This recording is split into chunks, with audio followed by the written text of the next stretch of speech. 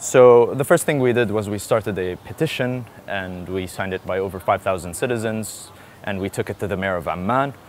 And a few months later, we by chance met an American history teacher who was collecting data on routes, and he wanted to make a map.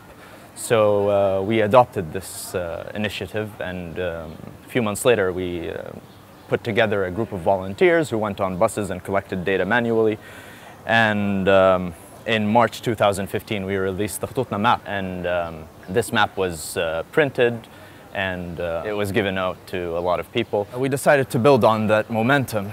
So the first thing we did after we built the map was that we wanted to create a public transportation trip planning app.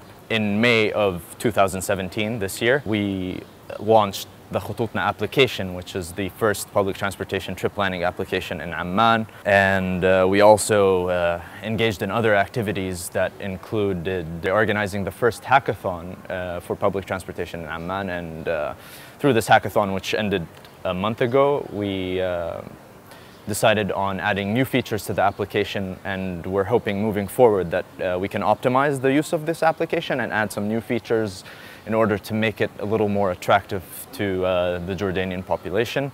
And we're hoping we can get more people to use public transportation through our efforts. A lot of the support we got was from many different institutions. So we had design firms, we had telecommunications, we had NGOs, all provide support. So, a lot of the support was scattered, and, we'd get a little amount from this place and a little amount from this institution.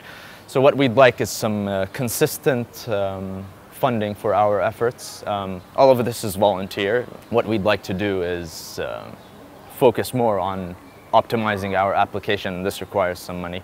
Take part in more of these conferences, like the ABC conference right now, so we can have more networking opportunities with people from the region doing similar things.